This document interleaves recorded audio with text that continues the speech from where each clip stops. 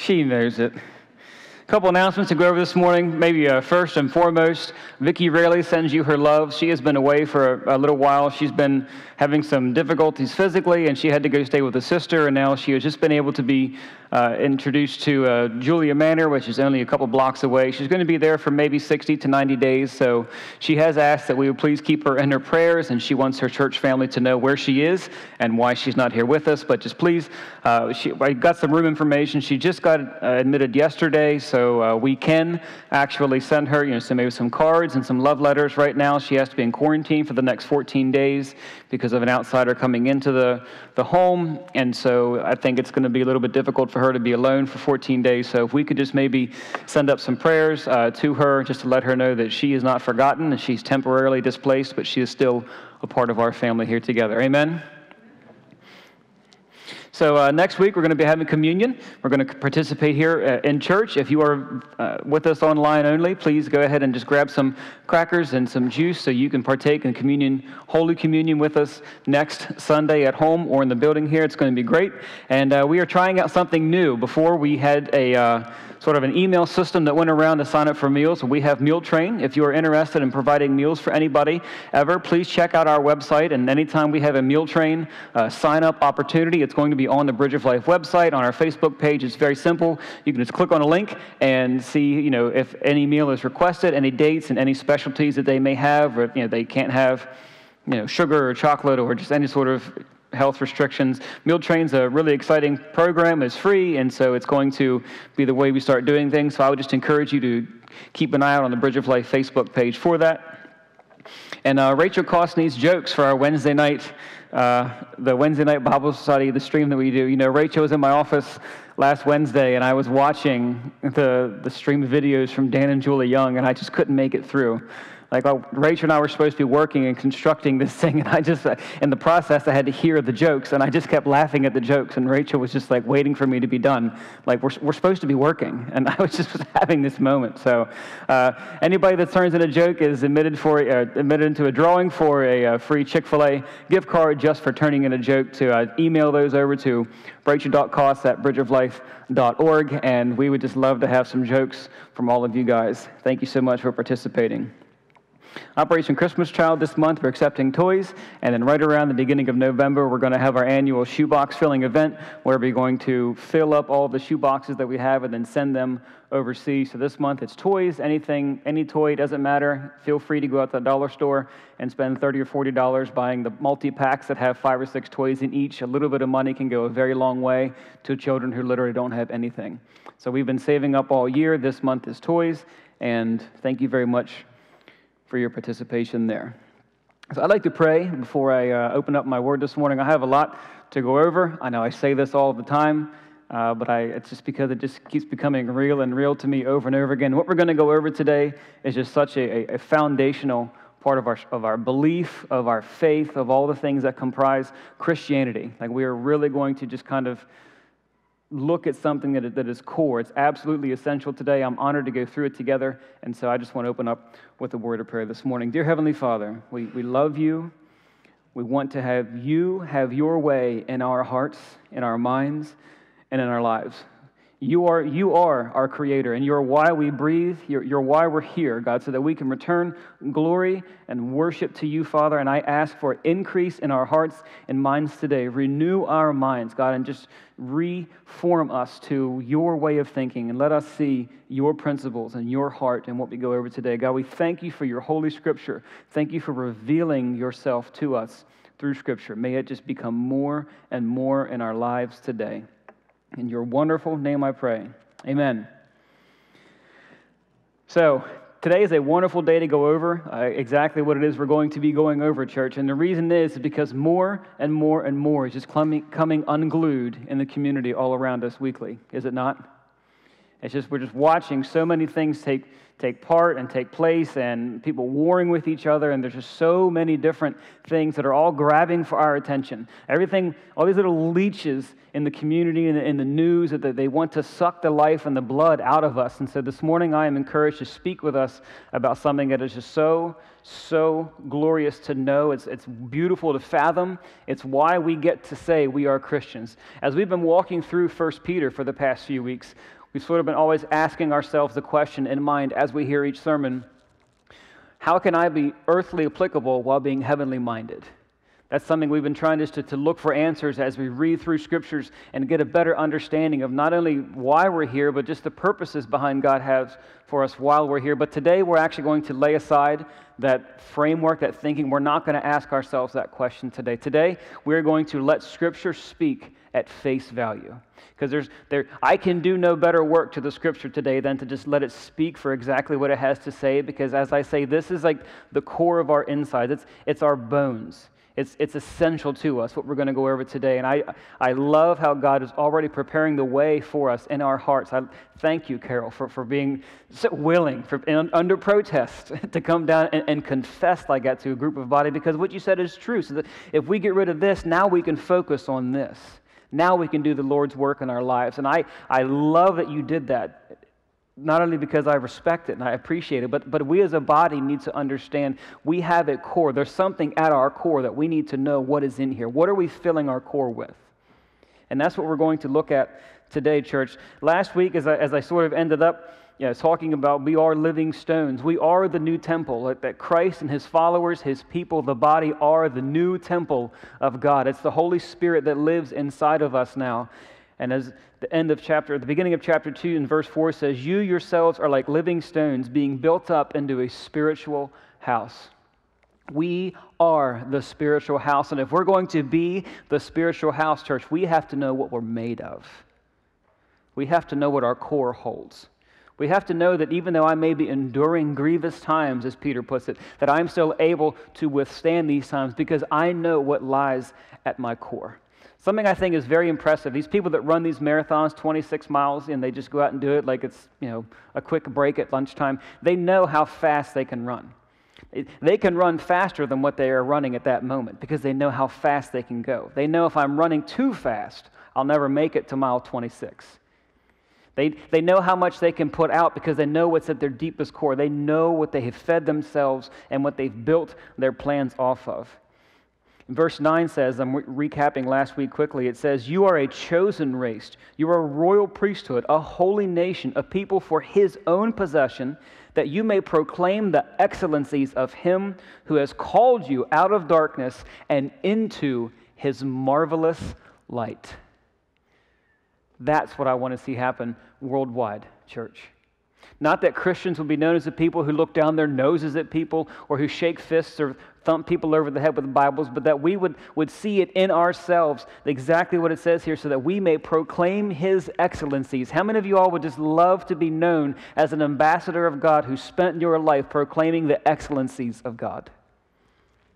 There is not a better life that exists on the planet than for us to tune in to this here. We are a living stone. We're a piece of the temple so that we may belong to God. The earth is plagued with confusion right now from right and wrong, church. I've said it every week, and I'm going to keep saying it as long as I have to. What we are witnessing right now is good versus evil. This isn't just about an election. This isn't just about an epidemic. This isn't just about anything other than we are witnessing good fight evil. Church, the world around you has lost its understanding of what is wrong. I believe a couple generations ago, and it's easy for me to pick on a couple generations ago because I wasn't there, but I believe that as the digression of humanity has happened, we are seeing it come into its full effect now because we started removing God from our lives. And that's why we're honestly confused. It would be one thing for my great-grandfather to think, is it wrong for me to burn something down? Of course he would say, well, of course I shouldn't do that. Who would? And now we have people saying, why not?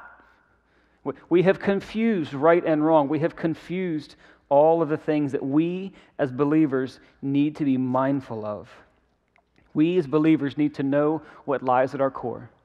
And that's why today we're laying aside a temporary question of how can I still be earthly good while being heavenly minded? That is very applicable. We're going to pick it up next week. But today we're going to let God's Scripture just speak to us because we need to be reminded of exactly what it is that we are being a part of. So turn with me in your Bible, please, to 1 Peter again. And today we're going to listen for 3 S's together. Listen for 3 S's today as we go through Scriptures together. I'll give you a minute to turn there, but we're going to start reading in 1 Peter chapter 2 and then verse 11. I've entitled my message today, The Christ Pattern.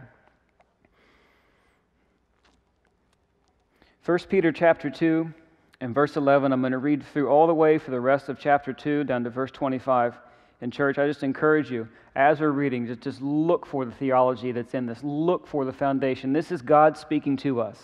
Just because this letter was written to people thousands of years ago, and Peter knew that a certain group of people would be reading it and hearing it, does not mean that God did not intend for you and I to hear it the same way. God spoke through Peter and ordained Scripture so you and I can still have it. We can pull from it together today, and it's why it's exciting to read it together. Beloved, I urge you as sojourners and exiles to abstain from the passions of the flesh which wage war against your soul. Keep your conduct among the Gentiles honorable, so that when they speak against you as evildoers, they may see your good deeds and glorify God on the day of visitation.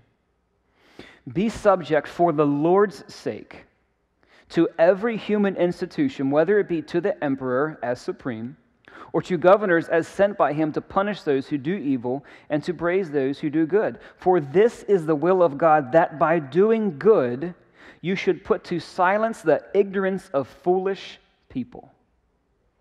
Live as people who are free, not using your freedom as a cover-up for evil, but living as servants of God. Honor everyone. Love the brotherhood. Fear God. Honor the emperor.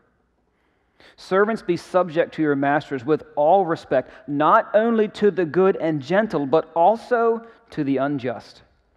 For this is a gracious thing when, mindful of God, one endures sorrows while suffering unjustly. For what credit is it if, when you sin, you are beaten for it, you endure, but if, when you do good and suffer for it, you endure? This is a gracious thing in the sight of God. For to this you have been called, because Christ also suffered for you, leaving you an example so that you might follow in His steps. He committed no sin, neither was deceit found in His mouth. When He was reviled, He did not revile in return. When He suffered, He did not threaten, but continued entrusting Himself to Him who judges justly. He Himself bore our sins in His body on the tree, that we may die to sin and live to righteousness. By His wounds you have been healed. For you were straying like sheep, but have now returned to the shepherd and overseer of your souls. Bless the reading of God's holy word together this morning. As I said together, we started last week, we ended with verses 11 through 12, and there's a shift in Peter's writing here. Like last week, the first chapter and a half, we've been hearing Peter basically speak very, very at large to how do we act in society? How do we want society to see us? And how do we endure through difficult times? And right now there's a shift in Peter's writing. It's obvious in the Greek that he starts talking about what we're supposed to do in society. It's one thing to be wary of how we're going to be seen, but it's another thing to be concentrating now on what it is that we do. How do we direct ourselves towards society?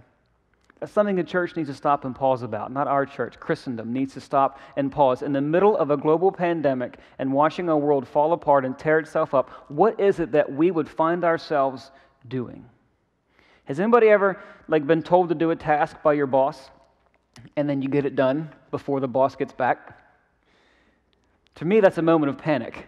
Even though I know I've done what he's asked me to do, I don't want to be seen standing around when the boss gets back. I'll just make a mess so I can clean it up again. I want to be seen being busy. I want to be doing something constantly for him who I support. What are we supposed to be doing with ourselves? So the first S this morning, church, that I offer to us as a truth we find in Scripture is the standard.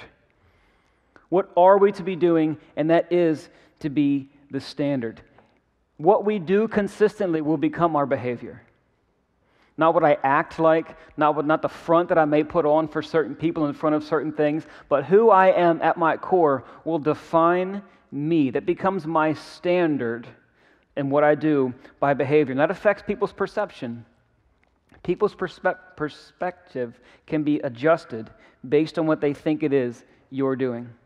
Peter tells the believers to handle themselves not according to what suits them best or according to their preferences, but according to a higher calling and a higher purpose.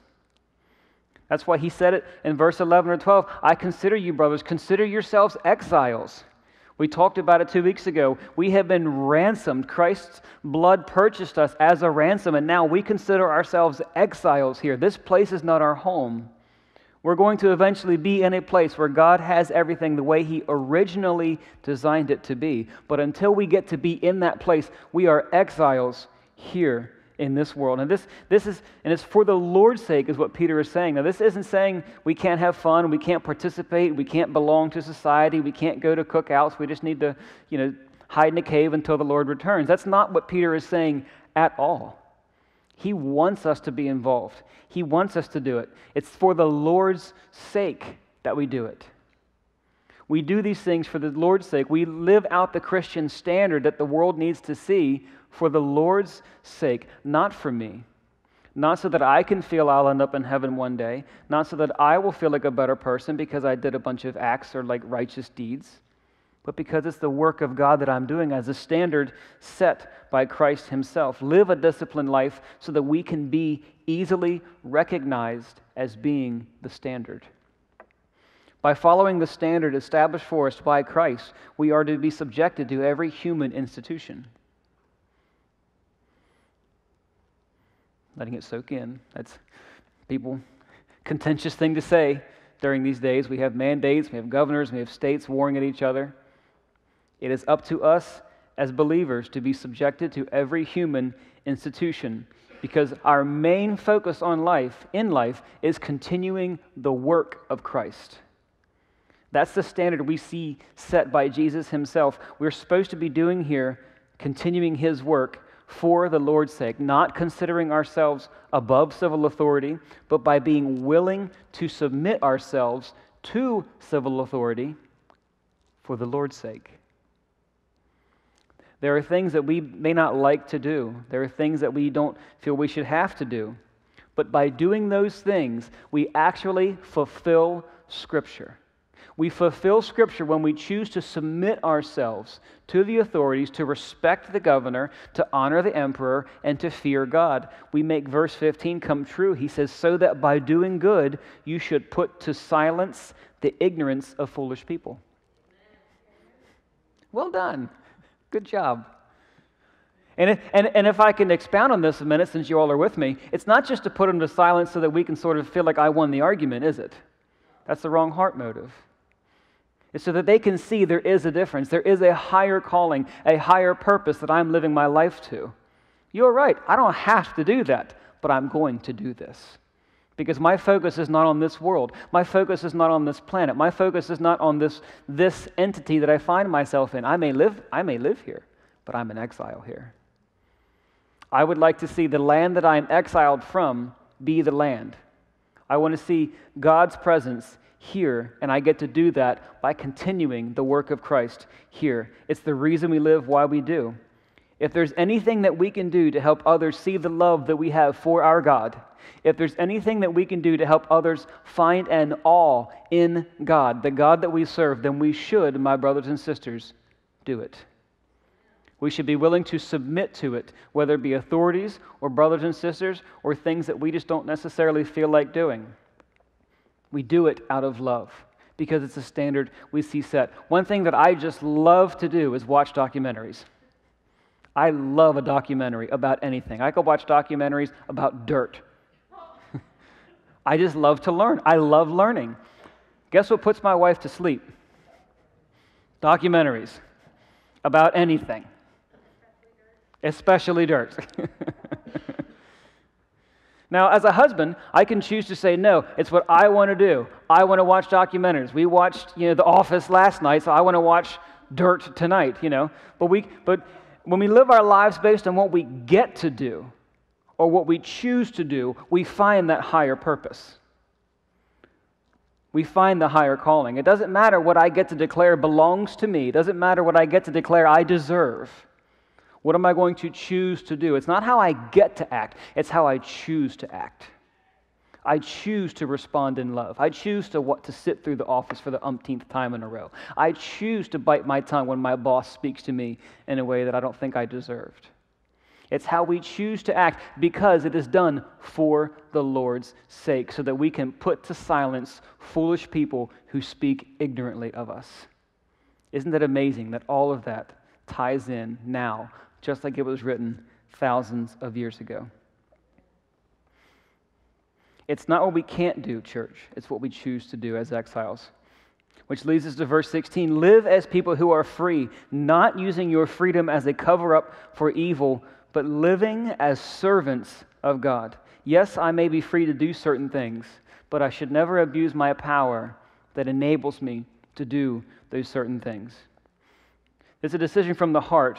We're free to follow the standard, but it's an act of our heart that we choose to follow the standard. This is a decision that all things have to come from our heart.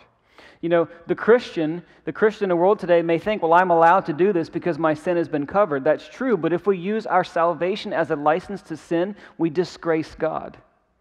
If we use His grace, His redemptive work, like a napkin to wipe off the mess off our face, then we actually drag Christ through the mud, crucifying Him all over again, is what Scriptures call it.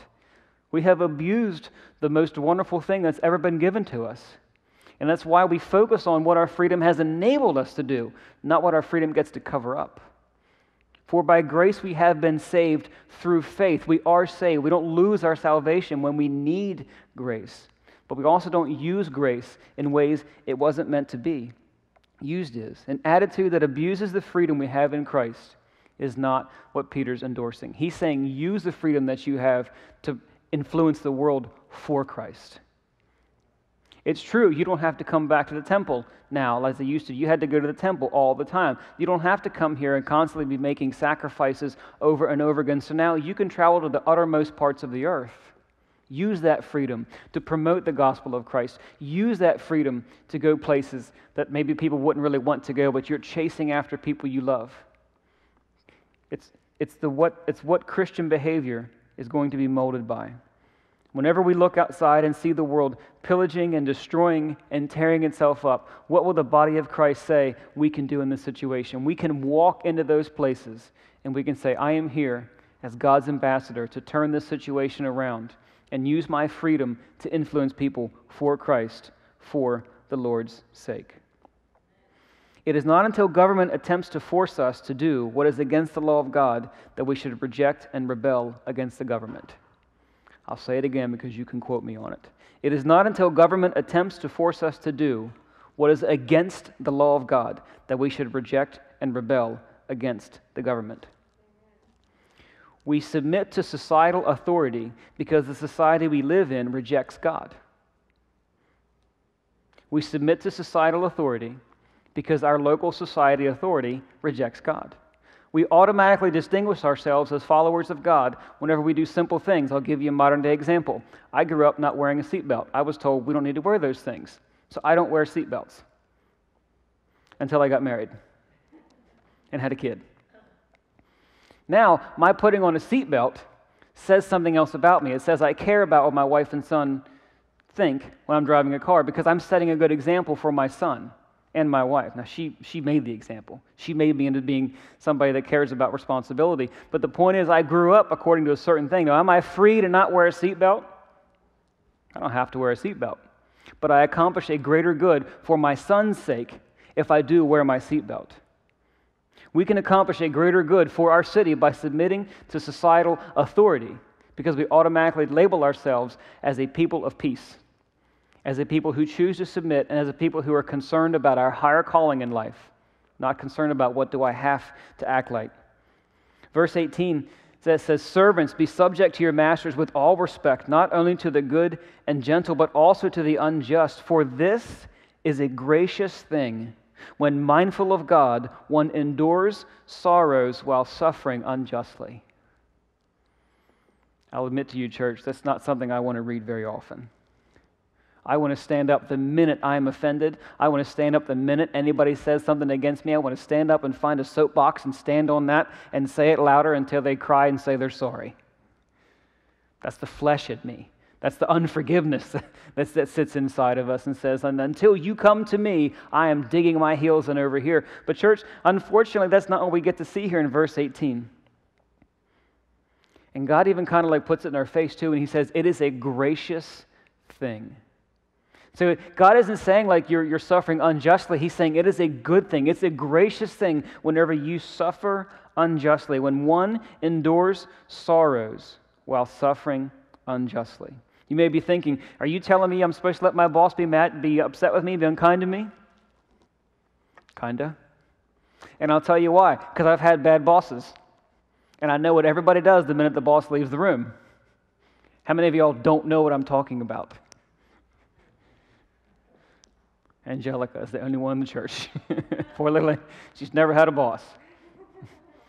We, as co-workers, we conspire against the boss, don't we? I mean, we say that, we let everybody know exactly how we feel. And just imagine there's one person who stood silent the whole time.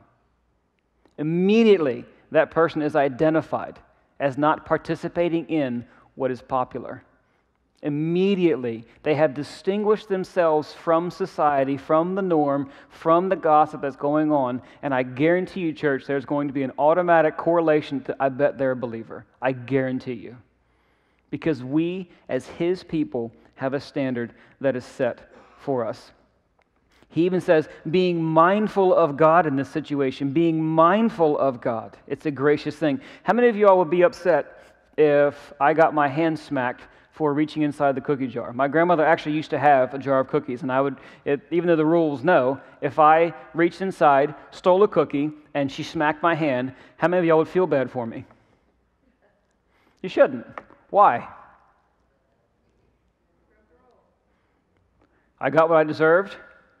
Is that sort of what you're feeling? I got what I deserved. So what about if my boss said, hey, Justin, if you do such and such a thing, I'm going to give you a $1,000 bonus for Christmas, and so I do such and such a thing, and then at Christmas, my boss takes that $1,000 in the budget and buys himself a set of golf clubs. Now, I would like to say I'm going to chase him with one of those golf clubs. You will be sorry. Am I willing to watch my boss play golf with my bonus? That's what it's going to take whenever Peter says being mindful of the Lord. This isn't just a grin and bear it. This isn't just bite your tongue. This is I am choosing to not respond with purpose. The purpose being I am being mindful of the Lord. I am not suffering unjustly without purpose. I am suffering unjustly because it is a gracious thing.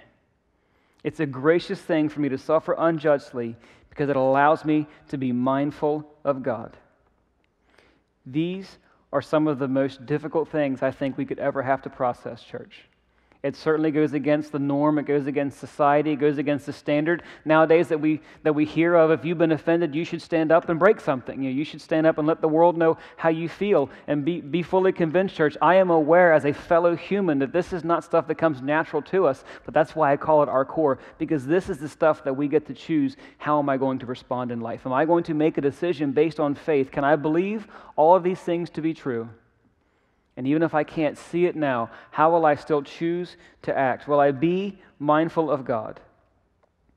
Or am I willing to suffer unjustly? Peter's only repeating here what he heard the Lord Jesus himself say on Mount Olive in Matthew 5. Jesus himself, God himself, blessed are you when others revile you and persecute you and utter all kinds of evil against you falsely on my account. Rejoice and be glad. That's what Jesus says next. Rejoice and be glad, for your reward is great in heaven, for they so persecuted the prophets who were before you. So we have the standard again. The standard is the prophets were persecuted before us. The standard is Jesus himself was persecuted, even though he never sinned, had no guile. He did not revile whenever people slandered him. We never see the Christian standard being stand up and shout, stand up and shake a fist, stand up on something and just scream until you're heard. We see the Christian standard being, I choose to submit, being mindful of my gracious acts for the sake of the Lord. It's difficult, isn't it? It's difficult. It's not easy. It's not easy. It's not easy for me. Just because I'm speaking it does not mean I have it mastered. I'm just kind of saying it over again. But one thing I do know, church, one thing I know more than I don't like the contempt I feel in my spirit when I have difficult instructions from God, is I do want to do what verse 20 says. This is a gracious thing in the sight of God. That matters more to me than seeking retribution with a golf club against my boss. That matters more to me than telling my coworkers or anybody else in the world exactly what I think of them when I've been upset and when I hear them talking about me, because my response matters. How I respond matters.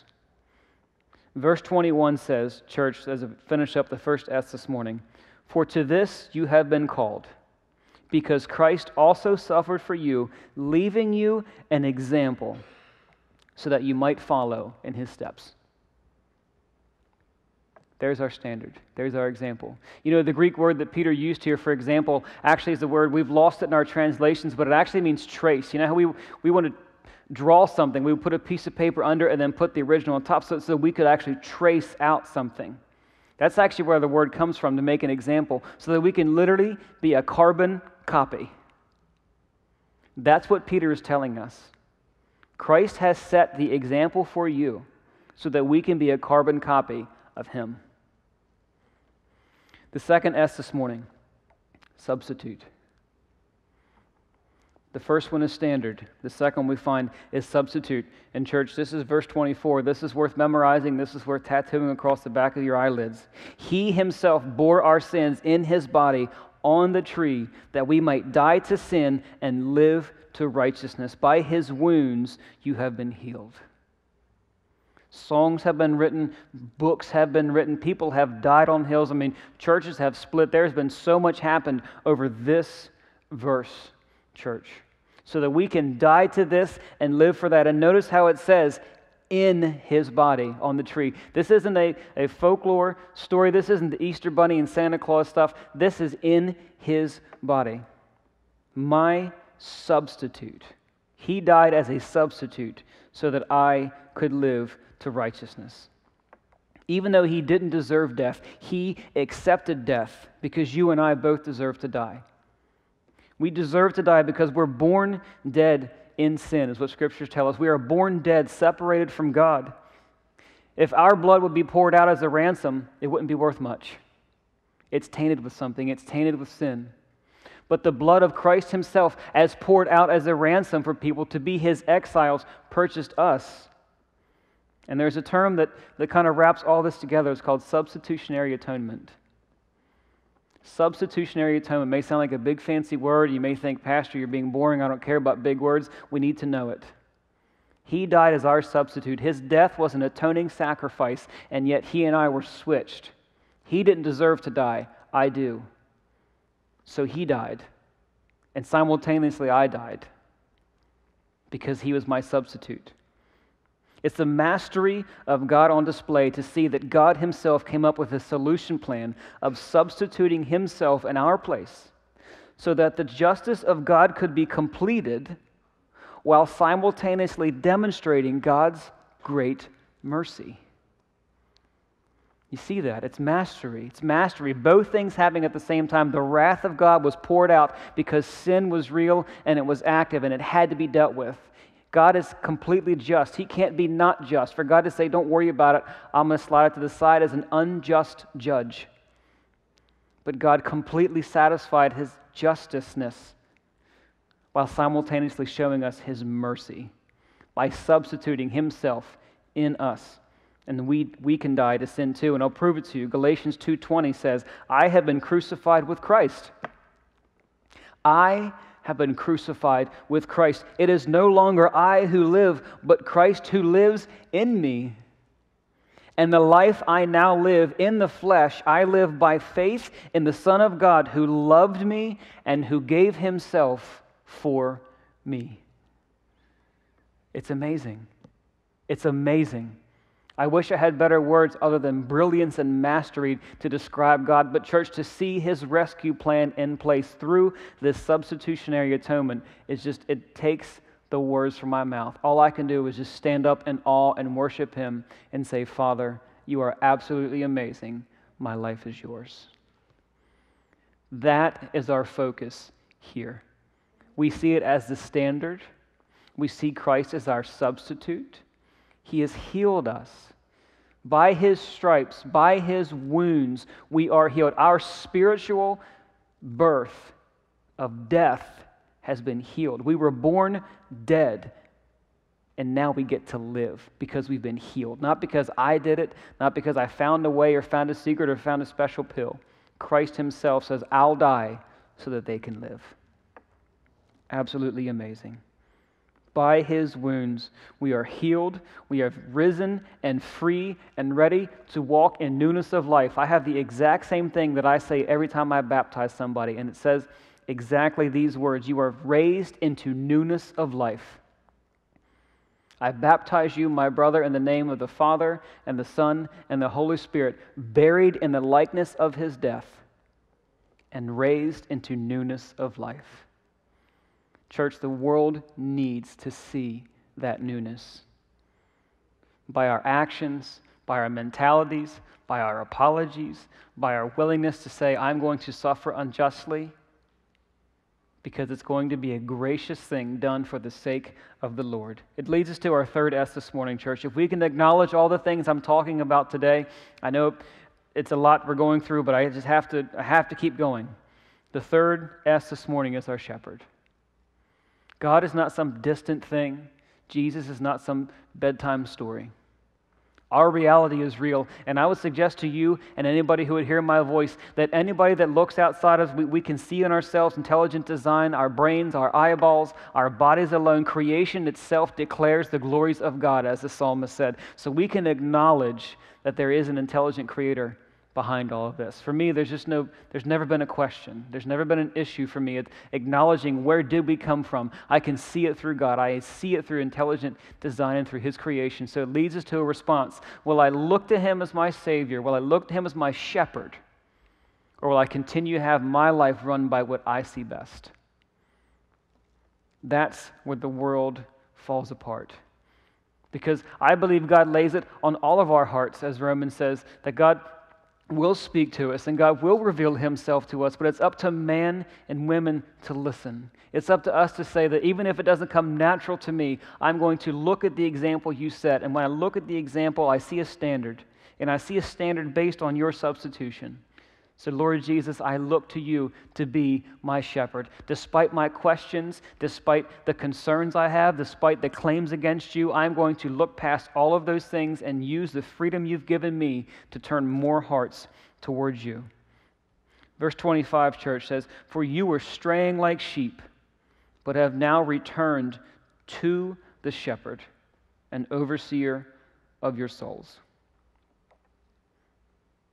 Will we follow him as our shepherd? Will we look to his finished work on the cross and see not only God's wrath poured out, but a blood debt paid so that we could live to righteousness? The world needs to see the righteousness of Christ as exemplified in his followers today, church. Amen? The world is dying without it. The world is lost and dying without it, and it's on our watch. It's happening on our watch. This is some of the most, I guarantee you, church, history books, if the Lord tarries that long, will recollect in great detail what you and I are living through right now. So let's not wait it out. Let's not just look forward to a day when it's all over with. Let's see, how can we affect our employees? How can we affect our coworkers and our neighbors and the world around us? Whenever they look at you and say, "Why aren't you concerned?" you say, "Because I'm an exile. This world is not my home. I'm temporarily stranded here. but I'm choosing while I'm here to follow after my good shepherd. Earlier today, I said we're not reading an answer to a question. We're just reading to let it marinate deep within us.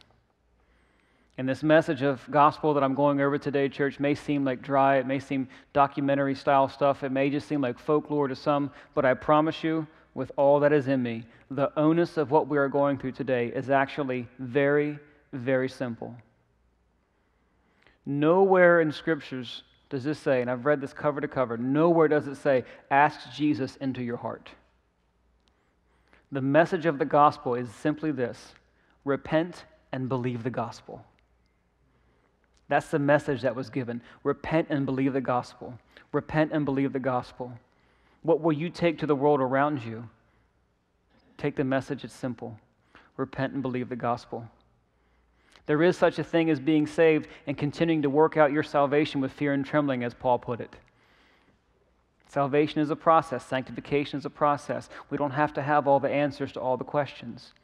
We don't have to fear what people may respond to us as we offer them this gospel message. But I guarantee you this, church, if you regard your life as dead to you, but alive for Him, and a gracious act done for the work of God, you will never, ever be alone. Not only will you have the brotherhood, as Scriptures calls it, our church, the brothers and sisters that we have here together today, not only will you have that, but you will literally have God Himself, the Holy Spirit, living inside you along the way, to give you answers to questions, to point, to guide, to convict, and to love. We will never be alone, ever. If the worship team would join me back on stage, please. As I just continue to begin to close this morning, I know it's lunchtime, it's time to go, but these verses we've gone over today tell us to be willing to endure unjustly for the sake of the Lord, church, and I'm telling you because He is worthy. It's because He is worthy, He substituted Himself for us, not because somebody forced Him to, not because somebody made Him to, but because God Himself said, I don't want my children lost in an existence that's devoid of my presence. That is the greatest gospel message the world could ever hear. Whenever you say to those who you may choose to say it to, repent and believe the gospel, they may say, what's that mean? It's the greatest story you can ever hear. Let me share it with you. God Himself stepped down into our creation to pay a bill that His children had accumulated, and when they crucified Him on the cross, He said the word tetelestai, which means it is paid. You have been ransomed. You are now an exiled church, waiting to go back to Him. This is why we live. This is why we carry on His gospel message. Church, a life given to Christianity is not a death sentence to fun. It's not a death sentence to good times. It's not a death sentence to anything except our death sentence. Jesus Himself said that I did not come to do these things. I have come so that people may have life and that they could live it to the fullest. That is the life that I want to live. Verse 21, as I say it one last time, Christ came and set us as an example for us. May we choose to see Him as the greatest example for every day for the rest of our lives. Lord Jesus, as I close this morning, I just ask that You would please give these words that I have spoken this morning increase in people's hearts. God, we've gone over a lot. I ask that You would just please simplify it and just let it permeate and just marinate all throughout our hearts and minds today. Lord Jesus, at the end of every day, we want to honor You. We want to serve You because You are worthy. May You be glorified in our lives. May You be glorified here in this place, in this city. We love You. In Your name we pray. Amen.